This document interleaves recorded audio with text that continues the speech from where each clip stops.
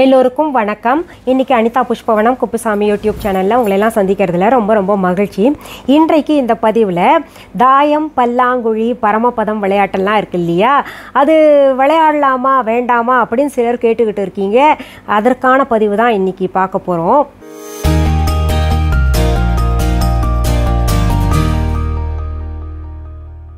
அதற்கு முன்னாடி இன்றைக்கு பிறந்த நாள் மற்றும் திருமண நாள் காண இருக்கின்ற அனைவருக்குமே என்னுடைய வாழ்த்துகள். உங்களுடைய வாழ்க்கையில் நீங்கள் அனைத்து நலங்களும் வளங்களும் கிடைக்கப்பட்டு நீடூழி வாழணும்னு சொல்லிட்டு நான் இறைவன்கிட்ட பிரார்த்திக்கிறேன். இந்த காணொலியை காண்கின்ற அனைவருக்குமே இந்த நாள் இனிய நாளாக அமையட்டும். சிலர் இந்த தாயக்கட்டை விளையாடுறதெல்லாம் சூதாட்டம்னு சொல்கிறாங்களே, இந்த மகாபாரத கதையில் அந்த தாயக்கட்டை விளையாண்டு தானே நாட்டை இழந்தார்கள், வீட்டை இழந்தார்கள், போரே உருவாச்சு. அதனால் அதெல்லாம் விளையாடலாமா? எங்களுக்கு இப்போ சந்தேகம் வருது. ஏன்னா இப்போது பல தகவல்கள் அறிய நிறைய பேருக்கு நிறைய சந்தேகமே வர ஆரம்பிச்சிருச்சு. இன்னொன்று, இந்த பல்லாங்குழி எல்லாம் வலிக்கிற மாதிரி இருக்குது அது சொல்லுவாங்க. நிறைய பேர் சொல்கிறாங்க பல்லாங்குழி வந்து அப்படியே காய் விளையாண்டே வரும்போது ஒருத்தர் அப்படியே வழிப்பாங்க, அப்படி வலிக்கிற மாதிரி இருக்குது அப்படிம்பாங்க. பரமபதம் விளையாடும்போது அப்படியே மலை ஏறிட்டு போயிட்டே இருக்கும் பொழுது டக்குன்னு நாகம் கொத்துனா கீழே இறங்கி வர்றோம். அதெல்லாம் நம்ம வாழ்க்கையில் கீழே இறங்குற மாதிரி ஆயிராதா? நிறைய நாகங்கள் இருக்குது, அந்த மாதிரி கொத்திக்கிட்டே இருக்கு அப்படின்ற மாதிரிலாம் கேட்டுக்கிட்டு இருக்காங்க. ஒரு விஷயத்தை நல்லா தெரிஞ்சுக்கோங்க, இதெல்லாம் பார்த்திங்கன்னா நம்முடைய பாரம்பரிய விளையாட்டுகள். இது நம்முடைய கலாச்சாரங்களில் கலந்திருக்கக்கூடிய விளையாட்டுகள்.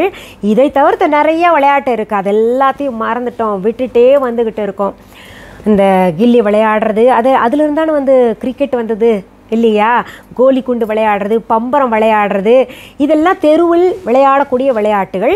அந்த காலத்தில் பெண்கள் விளையாடக்கூடியதுன்னு பார்த்திங்கன்னா கல், அப்படியே 5 கல் போடுவாங்க, இல்லாட்டி 10 கல் போட்டு நேக்கா பிடிக்கிறது, அந்த அழகே ஆஹாஹா. இன்றைக்கும் கிராமங்களில் போனீங்கன்னா அந்த கல் போட்டு விளையாடுறது அற்புதமாக இருக்கும்.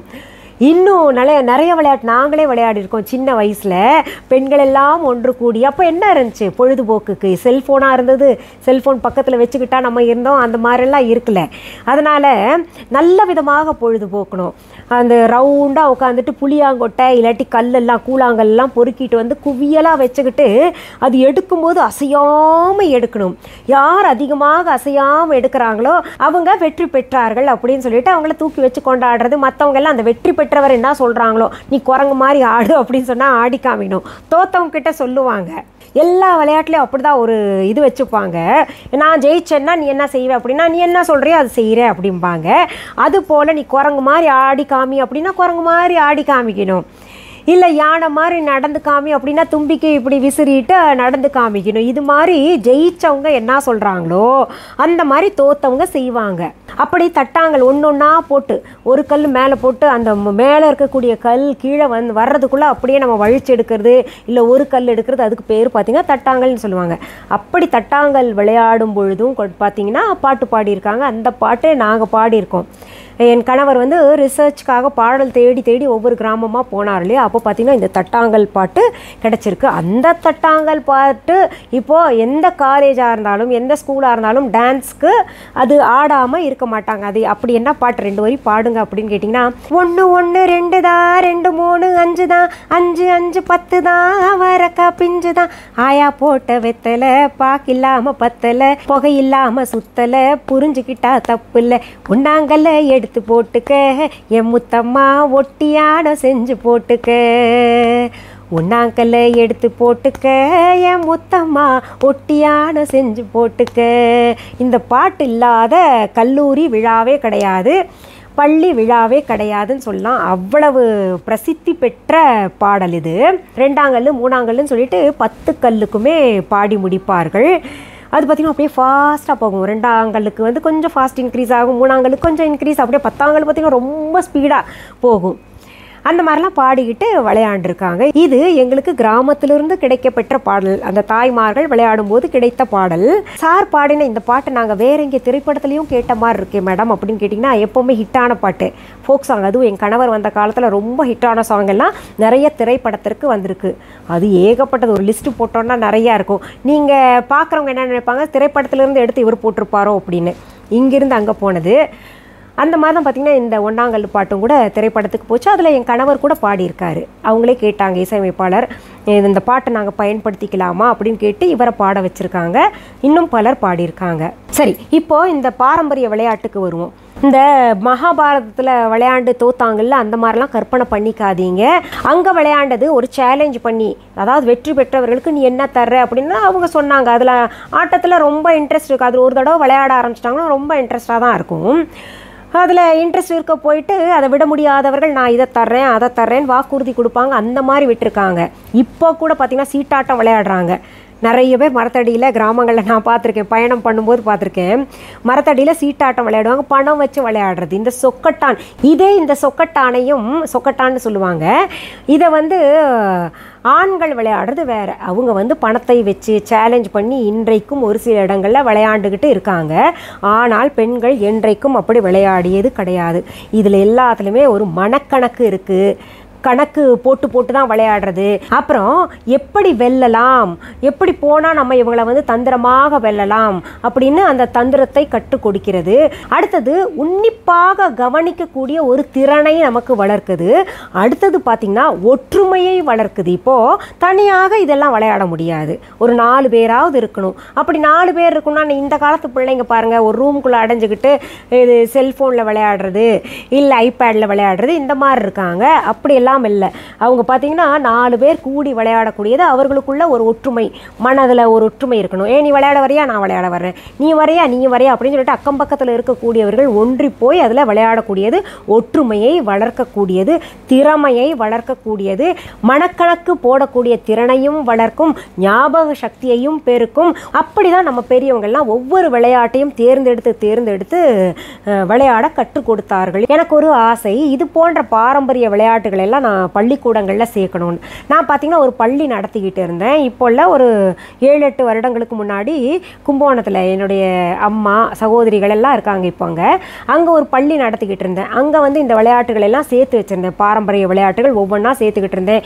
தையல் கலை இது போலெல்லாம் சேர்த்துக்கிட்டு வந்தேன். எனக்கு என்னென்னா இங்கேருந்து போய் அங்கே பார்க்க முடியல, ரொம்ப கச்சேரியில் பிஸி இருந்த காரணத்தினால அந்த பள்ளியை நடத்துறது அதுக்கப்புறம் தொடரல. ஆனால் நிறைய அழகாக வளர்ந்து வந்துக்கிட்டு இருக்கிற நேரத்தில் கொஞ்சம் ரொம்பவே பிஸியாக இருந்தேன். ஃபாரின்லாம் போகக்கூடிய சூழ்நிலை இருந்த காரணத்தினால அதை அப்படியே விட்டுருந்தேன்.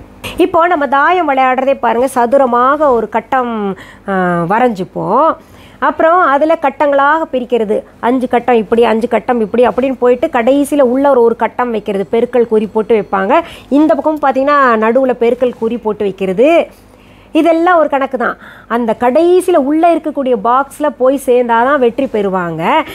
அப்படி போகணுன்னா எல்லாரும் தயவு தட்சாணியம் பார்க்காம பக்கத்தில் இருக்கிறவங்களையெல்லாம் வென்று தான் போக முடியும். அவங்க காயெல்லாம் நகர்த்திட்டு தாயம் போட்டு வெட்டுறது, 5 போட்டு வெட்டுறது, இது மாதிரி வெட்டி தான் உள்ளே போக முடியும்.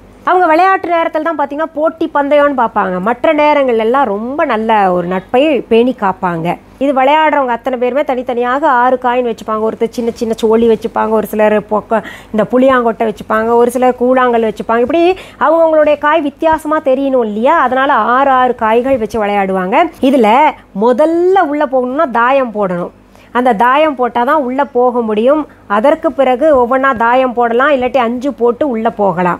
இதில் தாயம் போடுறதே ஒரு சிலர் அழகாக போடுவாங்க, டெக்னிக் நல்லா தெரிஞ்சு வச்சுப்பாங்க. இப்படி போட்டால் தாயம் விடுகும் அப்படின்னு தாயமாக போட்டு அவங்க 6 காயும் உள்ளே கொண்டு வருவாங்க. எதிரில் இருக்கிறவங்களுக்கெல்லாம் அப்படியே இங்கே கொதிக்கும்.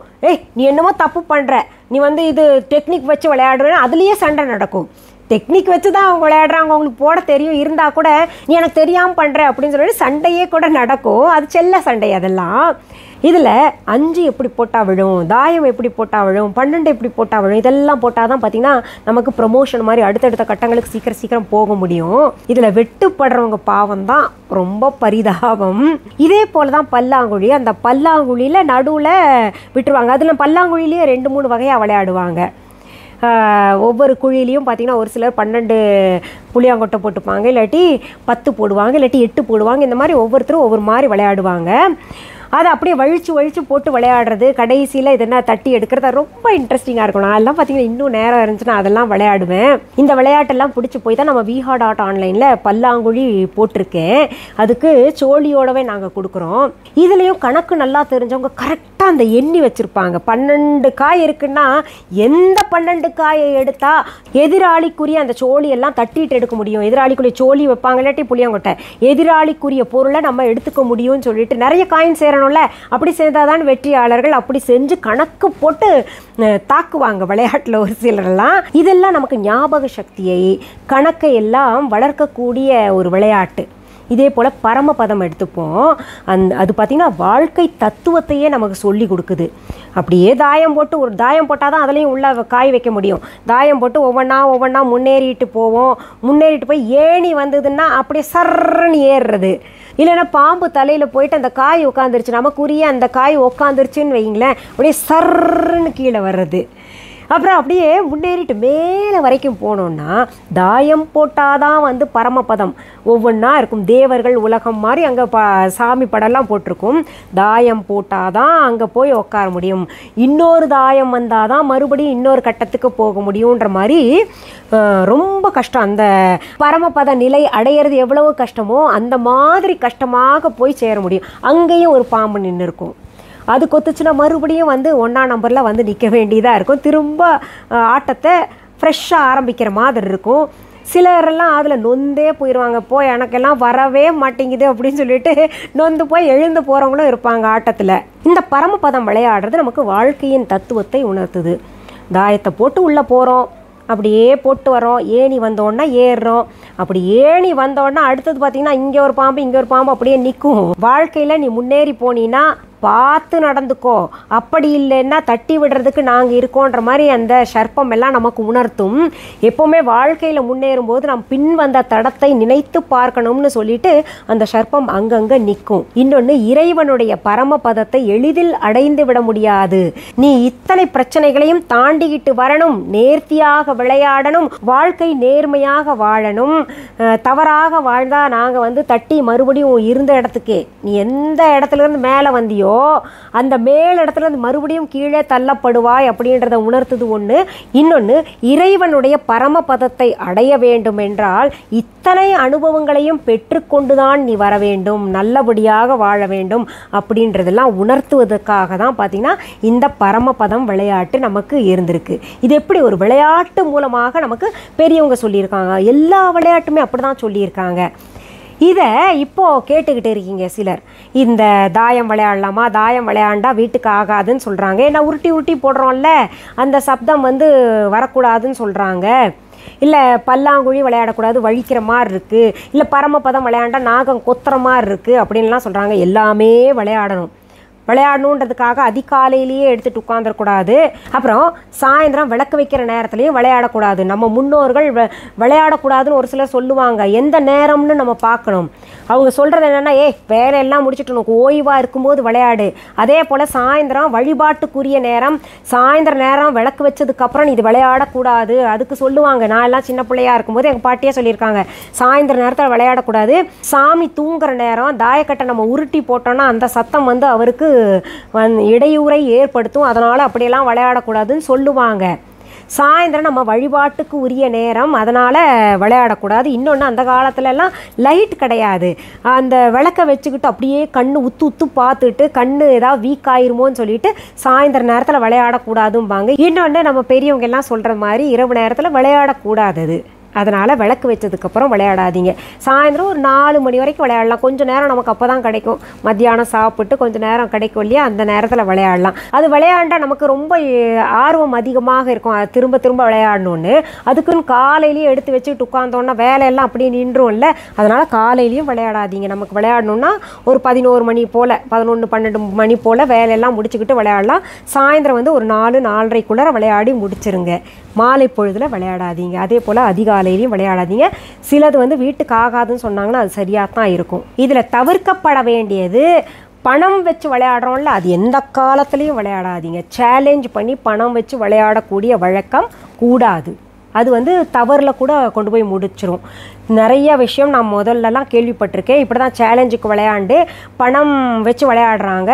தோற்று போனவனுக்கு கோவம் வந்து நிறைய தப்பான விஷயங்கள் எல்லாம் நடந்திருக்கு. அதனால் அந்த மாதிரி பணம் வச்சு விளையாடாதீங்க. நம்ம முன்னோர்கள் சொன்ன பாரம்பரிய விளையாட்டை எப்போவுமே விட்டுறாதீங்க. அவங்க அந்த காலத்தில் விளையாட சொன்னதுக்கு இன்னொரு காரணமும் இருந்திருக்கு. பொம்பளை பிள்ளைங்க சும்மா அப்படியே வீட்டில் விடக்கூடாது. அவங்க சும்மா இருந்தாங்கன்னா ஏதோ ஒன்று நினைப்பாங்க, மனசு வந்து கெட்டு போயிருன்றதுக்காக இப்படியெல்லாம் விளையாட சொல்லி கொடுத்துருக்காங்க. வீட்டில் இருக்கக்கூடிய அப்போல்லாம் பார்த்தீங்கன்னா கூட்டு குடும்பம்ல, குடும்பத்துக்குள்ளேயே விளையாடுவாங்க. ரொம்ப அற்புதமான விளையாட்டுகள், விளையாடுறதை எப்போவுமே விட்டுறாதீங்க. சரி, இப்போ இந்த பல்லாங்குழி இருக்குதுன்னு சொன்னீங்கல்ல, அது தவிர்த்து வேறு ஏதாவது இந்த பரமபதம் இல்லை தாயக்கட்டை விளையாடுறதுக்கெல்லாம் இருக்கா அப்படின்னு கேட்டிங்கன்னா அது நான் ஏற்பாடு செய்து கொடுக்குறேன். இப்போதைக்கு நம்ம viha.online புதுசாக பார்க்குறவங்க viha.online என்னன்னு நினைக்கலாம். கூகுளுக்கு போங்க, www.viha.online அப்படின்னு டெக்ஸ்ட் பண்ணுங்கள். நம்ம தம்ப்நெயில்லையே இருக்கும். அதில் பல்லாங்குழியில் நீங்கள் டெக்ஸ்ட் பண்ணுங்கள், உங்களுக்கு கிடைக்கும். சில விஹா ஆப் இருக்குன்னு நினச்சிட்டு ஆப் ஓப்பன் ஆக மாட்டேங்குது அப்படின்னு சொல்கிறீங்க. ஆப் கிடையாது. கூகுளுக்கு போய் நீங்கள் டெக்ஸ்ட் பண்ணணும். வெப்சைட் தான், ஆன்லைன் வெப்சைட். அதில் போய் பார்த்தீங்கன்னா கிடைக்கும். இந்த ஃபாரின்லேருந்து ஆர்டர் ப்ளேஸ் பண்ணவங்க இன்னும் வரலையேன்னு கவலைப்படுறீங்க. கவலைப்படாதீங்க. ஃப்ளைட் சில இடங்களுக்கு மட்டும்தான் விட்டுருக்காங்க, நிறைய இடங்களுக்கு இன்னும் விட ஆரம்பிக்கல. இந்த டிரான்ஸ்போர்ட்டேஷன் காரணமாகத்தான் நிற்கிது. வரலையே நீங்கள் வந்து இங்கே கஸ்டமர் கேரில் சத்தம் போட்டாலும் நம்ம என்ன பண்ண முடியும்? ஒரு ஃப்ளைட்டு விட்டுட்டாங்கன்னா நீங்கள் சொல்லுங்கள், ஃப்ளைட் விட சொன்னீங்கன்னா நாங்கள் இங்கேருந்து அனுப்பி வச்சிடுறோம். கவலைப்படாதீங்க, உங்களுடைய பொருள்கள் உங்களுக்கு வந்து சேர்ந்துடும். உங்களுடைய ஒத்துழைப்பு தான் எனக்கு தேவை. சரி, மீண்டும் அடுத்த பதிவில் வேறு ஒரு நல்ல தலைப்போடு உங்களெல்லாம் சீக்கிரத்தில் சந்திக்கிறேன். அது வரைக்கும் நன்றி, வணக்கம்.